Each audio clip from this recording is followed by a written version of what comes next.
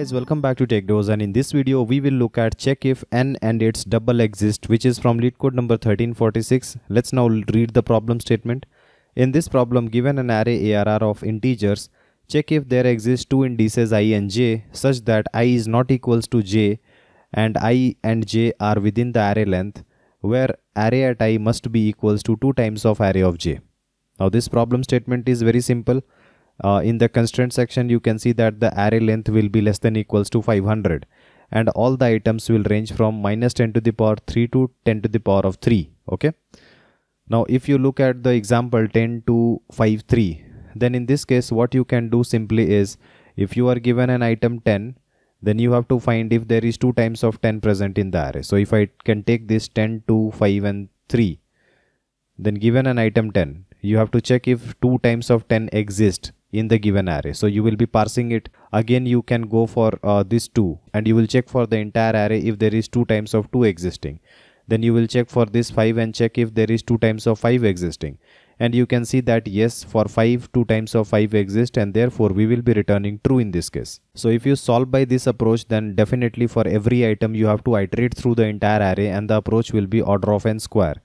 Now for this problem statement, since you have constraint of maximum 500, your n square will be 25 times of 10 to the power of 4, which is less than 10 to the power of 8. So definitely this is also going to pass.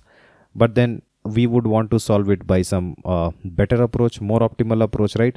So if you want to solve it optimally, then what will you do is, we will be inserting this entire array into a set. So I can insert 10, 2, 5, 3 into a set. Now I can do all my searches easier without having to go through the entire array one after another. Now what I'll do is, after having inserted all the items, I can just go to the first item 10 and I will be searching if 2 times of 10 exist. So I can just check it in the set. Is there any 20? No. So that means I'll go to the next item 2. I'll search.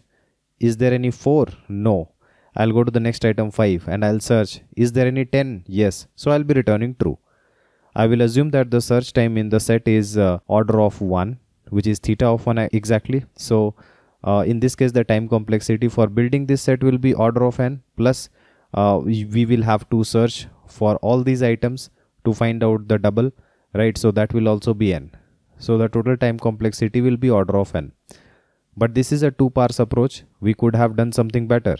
Like let's say that you were given this array 10, 2, 5, 3. Now you can just not build the set entirely, but what you can do is, for any given item, I will always be searching for the item on the left hand side of it. Like whatever items I have already seen, within that range only I will be searching. So when I see this 10, initially the set is empty, and so nothing can be found which is 2 times of this 10. Now I'll be doing 2 types of searches. If the current item is, let's say, 10, then I can either find 2 times of current on the left hand side, or I can find something current by 2. So that if I have some item x on the left hand side, if I multiply 2 times of x, I'll get the current item. Now for this to happen, your current should be an even number. If your current item is not an even number, then you can never have half of this item on the left hand side, right? It cannot be an integer.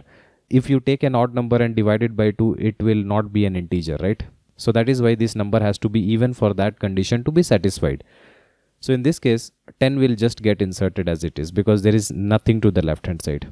Now for this 2, I will be searching for 2 things. First thing which I will search is 2 times of this 2, which is 4. Is there any 4 on the left hand side? Since I am maintaining a set, and I will call it a seen set.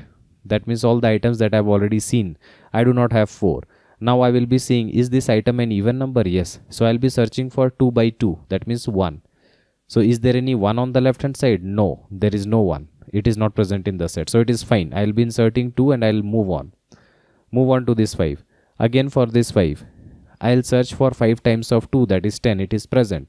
And that is why I will simply return true in this case, right? So I hope you have understood this solution. This is just a 1 parse solution, so this will be order of n. Now if you look at the code, then this is a very simple code where I am just given the array and I'll take the seen numbers.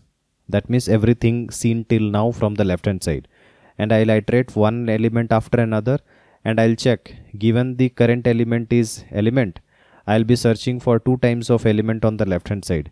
If that is found, I'll be returning true. Otherwise, I will check if the element is an even number. So this is the even number check. And if it is an even number, then I'll be searching for element by 2 on the left hand side. And if that is found, then also I can say that a double exists, right? So I can return true in this case. If this particular element do not has a double, then we will just be inserting it into the scene number set, and I will move on to the next item. I'll do this for all the items. If I could not find any double, then at the end I will be returning false. Right? So this is the entire code, and I hope you were able to understand it. If you are someone who is looking to prepare for top product based company within a limited time of just 3 months, then we have brought for you both the DSA and the system design live interview training program. The most important feature of this program is you get a filtered and condensed structured curriculum, in-depth discussion of all the topics, and my guarantee of your understanding, one-on-one guidance with me, and live weekend classes. To know more about the training, you can WhatsApp us on this given number.